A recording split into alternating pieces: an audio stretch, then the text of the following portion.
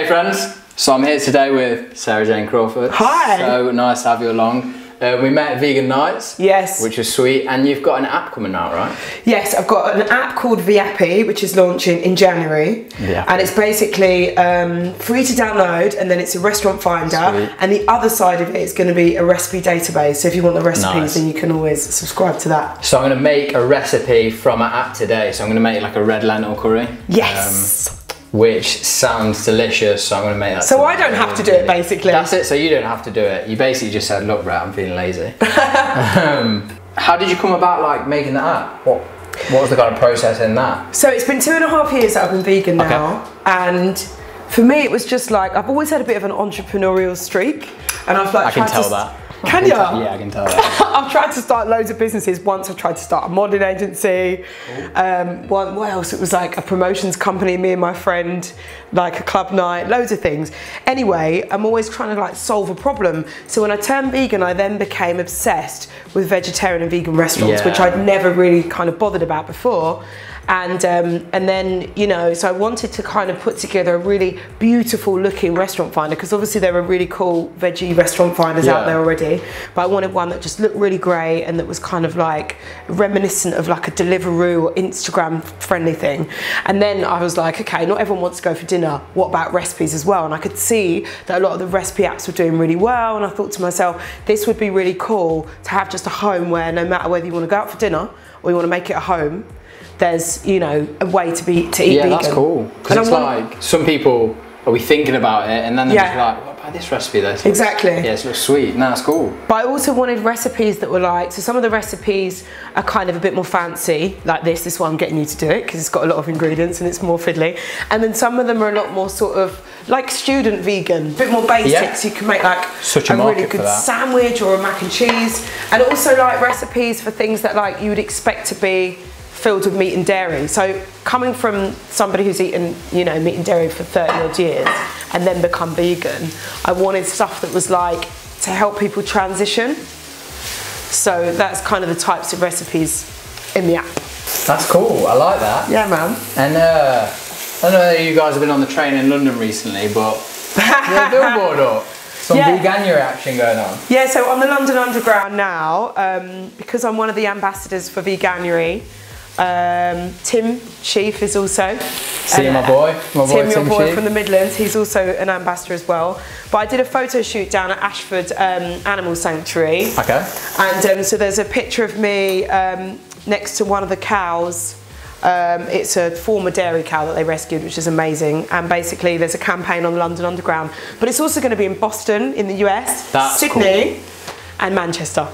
That's sick. It's sick, man. Yeah. So I'm really proud, because the whole thing with Veganuary.com is that we're trying to get people to sign up to go vegan for January. So, you know, the more we can promote it, the better. So I'm going to be pumping out so many Veganuary recipes. Innit? So 100%. Yeah. Are you? Wicked. I'm proper. I really want to support people with that. Yeah, because I feel like a lot of my friends are like going to do it and stuff like that. So yeah.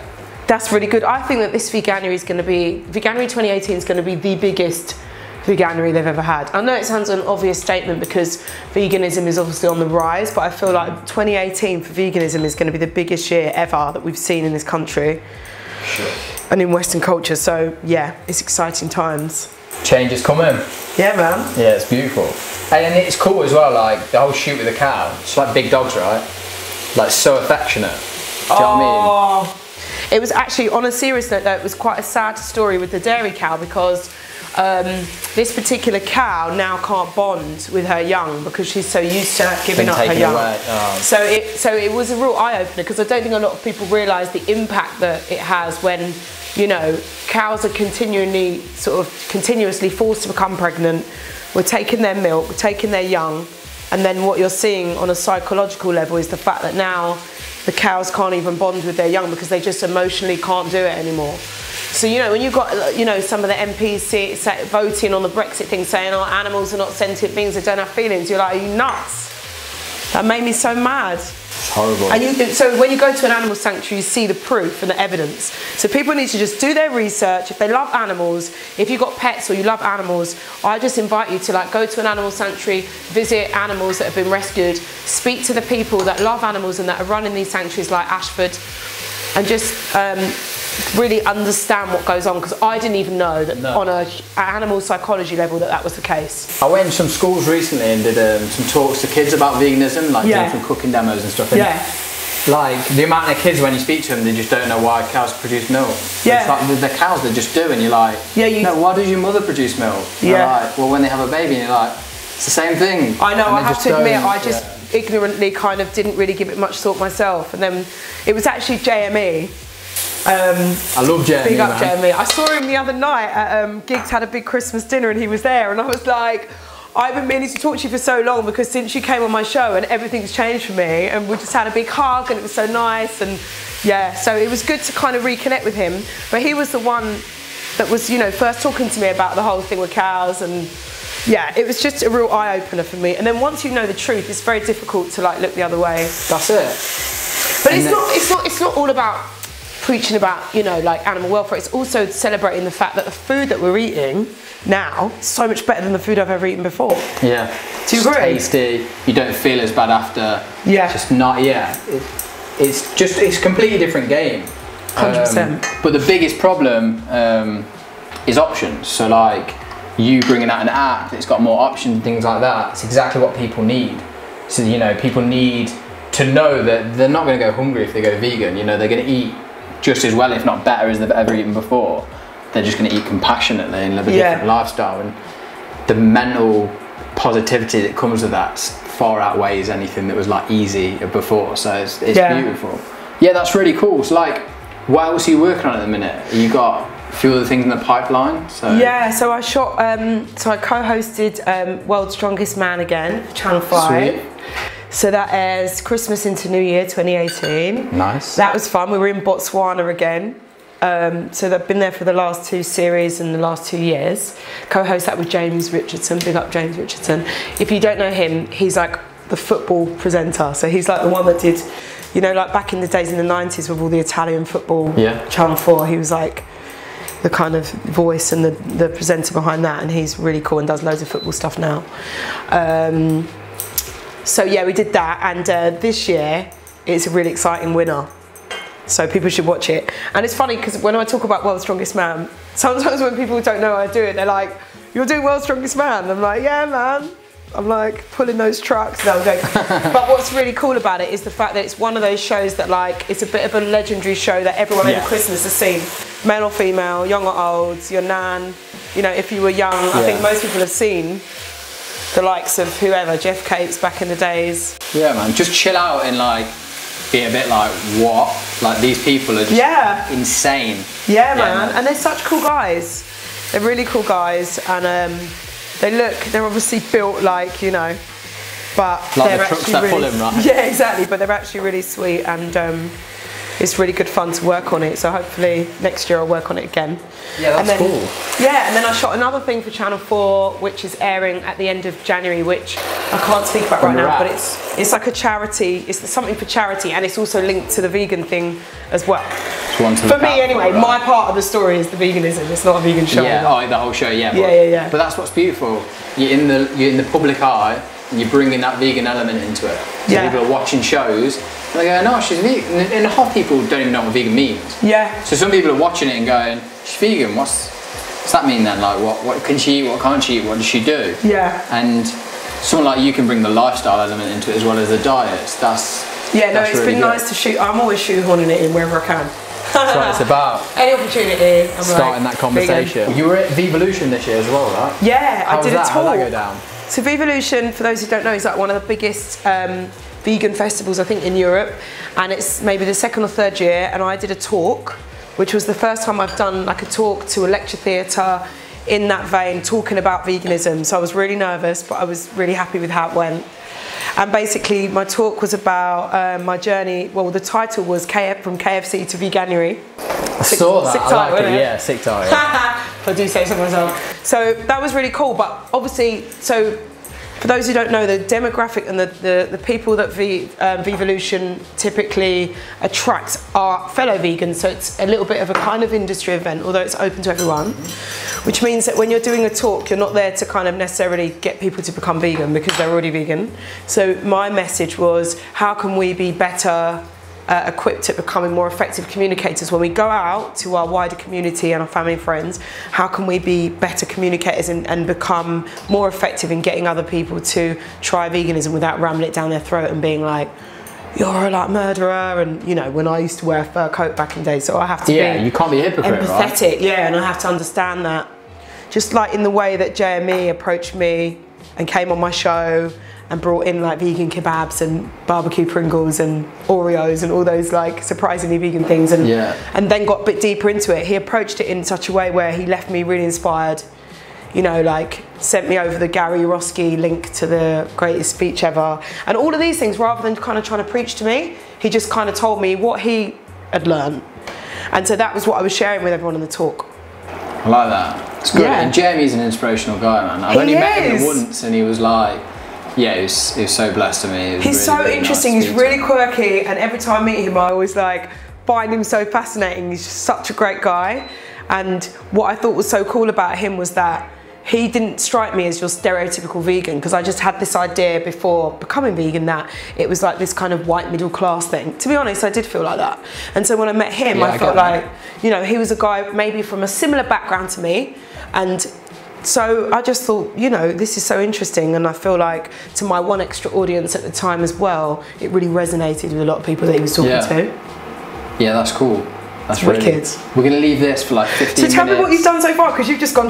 Literally, yeah. I mean, it was a quick one to put together, which is really nice. It's nice that the app's got them kind of simple meals that people can put together, but it's literally chopped onion, some carrot. I'm not going to tell you the proportion, you're going to have to check the app for these. But yeah, some onions and carrot. Proportions. Some red pepper. Yeah, some diced red pepper. I've added in garlic puree, ginger puree, korma paste, which I love korma paste, that nice coconut. Love a bit of korma paste. Which is nice. Yeah, some ginger. And then I've added in some chopped tomatoes. And the red lentils. And then I've added in some vegetable stock. So that's still going to soak up into them lentils. It's going to take about 15 minutes for them to soften. Yes. I'm going to cook you some rice while that's happening. Oh my God, this is like my favourite kind of thing. This was actually, I need people to know as well, there's a chef called Annabelle Carmel. She's a celebrity chef. She's a really amazing woman with an amazing story. And her and I collaborated on these recipes. That's cool, yeah. Because she just really knows what she's doing, and she wanted to kind of like get involved in the vegan world. And I was like, what I really want to do is I want like a really filling curry.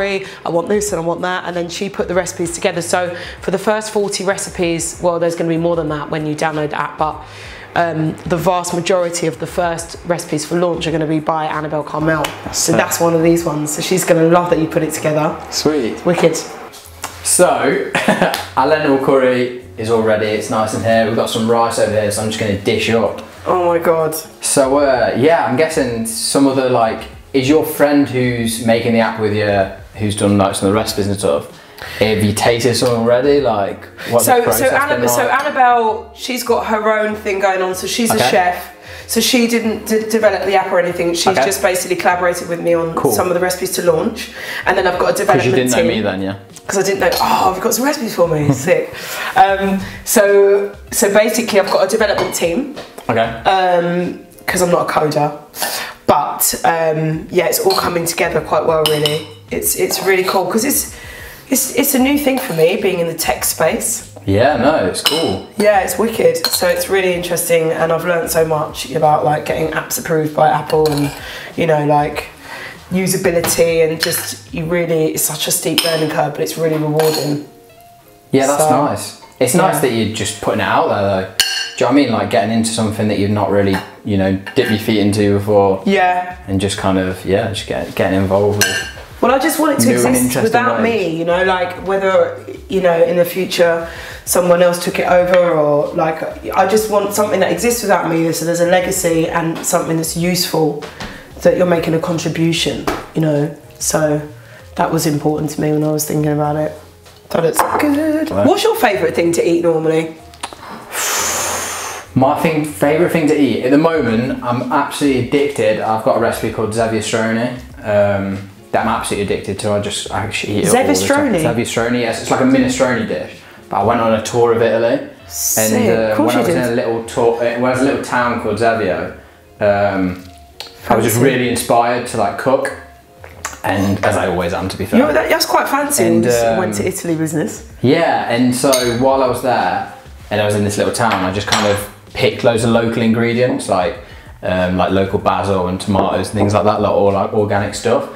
And yeah, I just kind of decided I was going to name it after the place where I made it. So I made it Veganuary. That's sick, isn't it? Tell the truth. It's basically like just pasta, beans, loads of basil. It's got pesto in it. Yeah, it's just like a real tasty, hearty recipe. Carrots, celery, all the good stuff. It's like, the reason I like it so much as well is because when I worked out the macros, it was like technically the perfect dish. It's like 50%. What do you mean the macros? Like, you know, like your carbs, protein, etc. Oh, right, okay. So it's like 50% carbs, 30% protein, 20% fat. So it's kind of perfect for your intakes, which is good. What about what's your favourite? Well, there's a lentil bolognese recipe in my app that I love, and I'm like, we was just saying this earlier, weren't we, that when it comes to recipes, I become obsessed with like one recipe, and then I'll just make it like 80 times, and then I'm like sharing it. Do you want some of my lentil bolognese? And then there was this chocolate tiffin cake that I've got on the app, and that I had as a Halloween thing when I was kind of, you know, just getting people to sort of like bear with me while the app was being developed. So I was like putting some recipes out on Viappi.co.uk, and the tiffin cake, I kept making it over and over again. I literally, anyone anywhere near me has tried it. So yeah. But what else do I like? I just love just good food, really. So are we ready for it? A little bit of mango chutney. I feel like I need to. I'm just taking a picture of it. Yeah, get involved, get a picture. Love mango chutney, man. How nice is it? That is wicked. We have become like a sort of a culture of people though that take pictures of things before we experience them. So we have like this moment of like, we're not doing this, we're just photographing it for others to share in it before we even do it or eat it. Or... Am I allowed to take a picture of it now? Yeah, you can take a picture of it now. Cheers. It always looked that good. Haha. Actually, you take the picture, go on. I'll take it. You know what you're doing. Have you ever worked in a restaurant? I have, but as a waiter. Did you used to look at the food and think, man, I could do better? Problem is I can't take it from this side. Go on then. It needs to be with the lighters. Oh my god, that looks so good, I can't even take it. Sick. Yeah, I'm impressed. Cool with that? Yeah. Sweet, dig in. Let's do it.